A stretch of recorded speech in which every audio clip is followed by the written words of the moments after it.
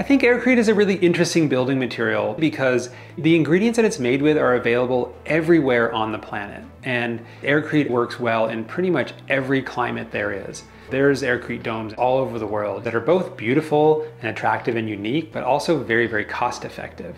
And something also that people can do themselves. So on the surface, Aircrete looks just like concrete.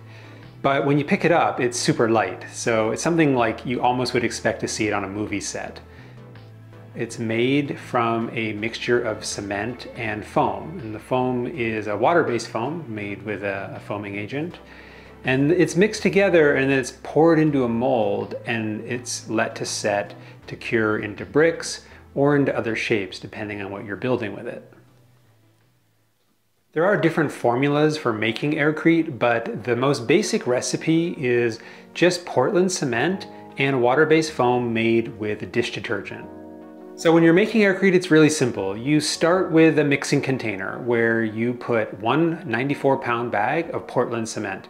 You're gonna mix that with 6 gallons of water, and you just use a hand mixer and you mix this until it's a really kind of creamy slurry and make sure that there's no clumps in it. And then it's time to add the foam.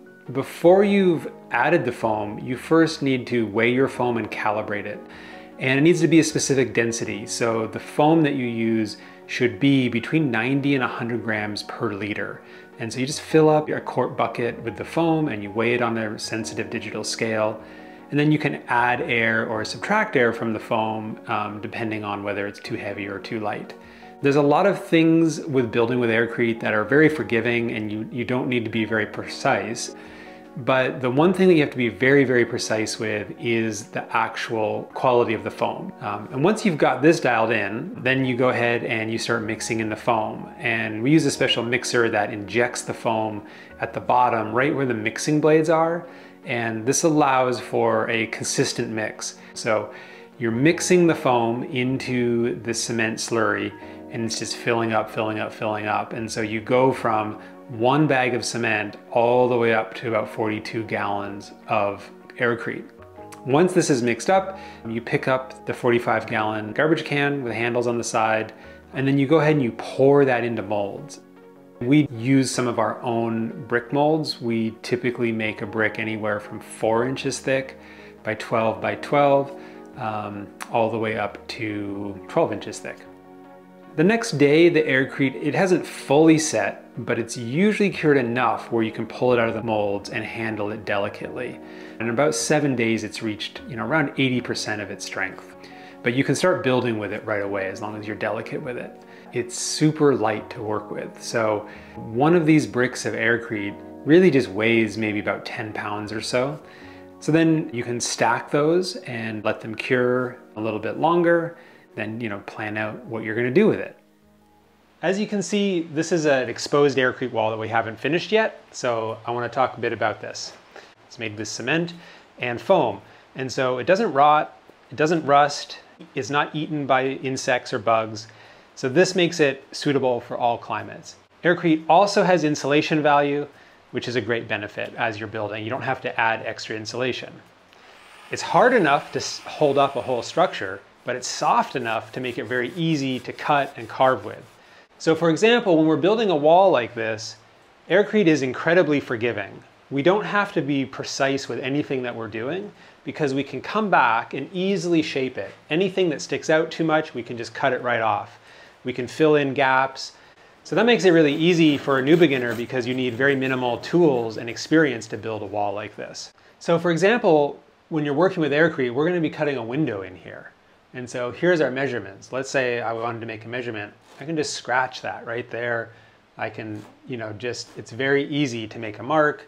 I can put a screw right into it just like that. And so it's just little things like that add up in the construction process and you go, wow, this is just so easy to work with. The other thing that you'll notice about this wall is that we put our electrical in afterwards.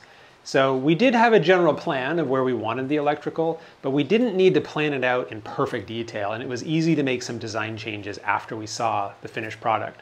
So here we've just come back and very easily with very basic tools just scored in the places for the electrical conduit and boxes, which will then all get covered up in our final layer.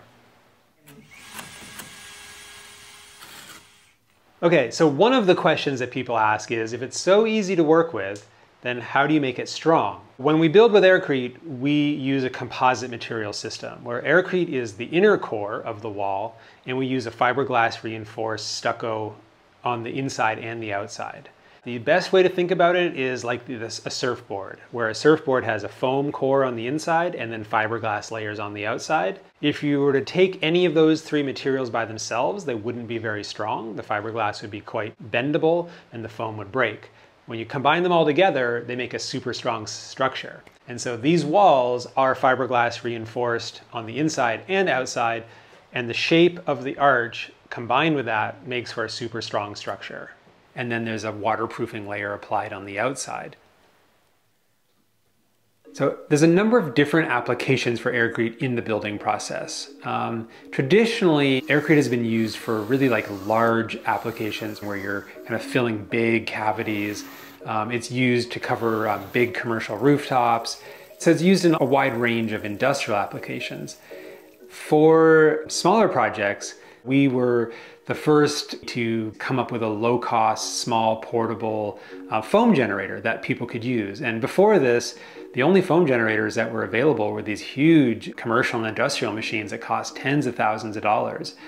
And so our little foam generator was the first thing that allowed almost anybody to make Aircrete anywhere in the world. It's portable, it's inexpensive, and it also produces a high volume of foam, so it's really practical to use even on a good size build.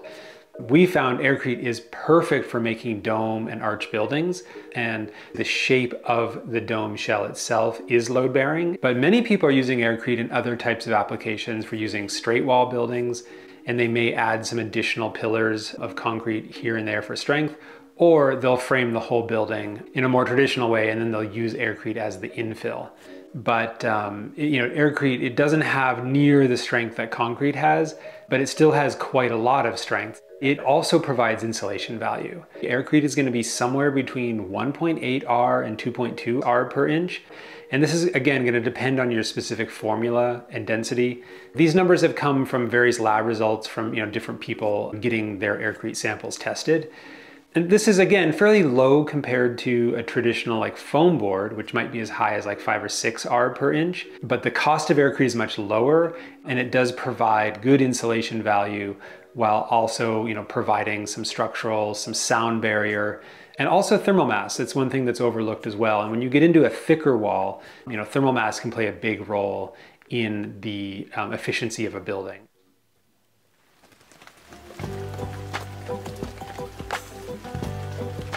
So one question we get asked is, what types of climates Aircrete has been in? And Aircrete actually works well in pretty much every climate there is.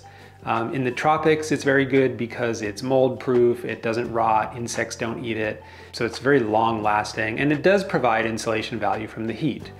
In kind of more arid desert climates, it does provide good insulation value and thermal mass, because you have a big difference between the day and nighttime temperatures, so that's when the thermal mass plays a part.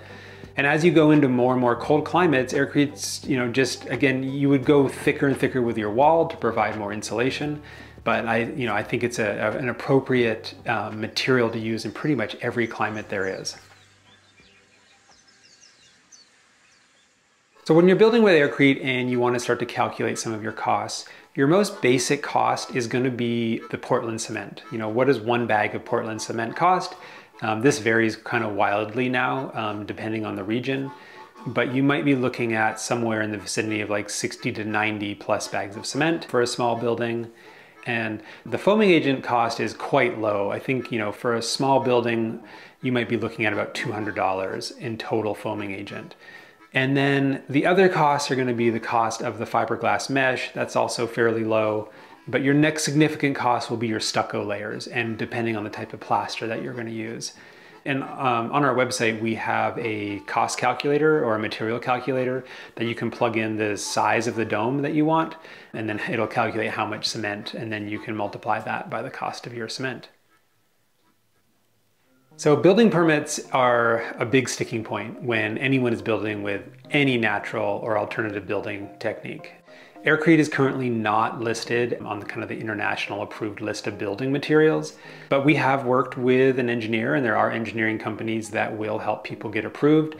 So the question of the building permits is going to depend a lot on your specific building department, and it's going to start with a conversation in terms of, if they have an engineer stamp, will they give you a permit? Do you need a permit? Depends on the size of the building.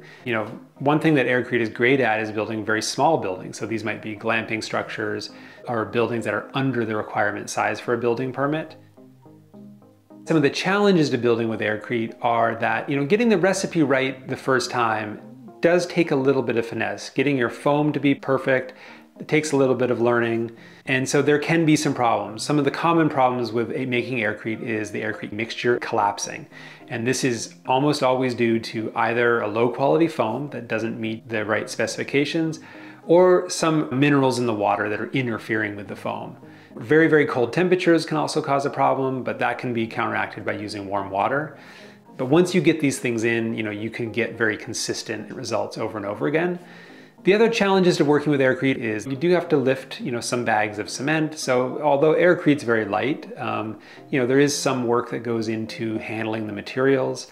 And it is just a new process. Not a lot of people know about it. So while there is, knowledge available to learn everything, it still is something new and a little bit unique. So people might look at you a little bit weird. But, again, these are things that can be learned and overcome fairly easily.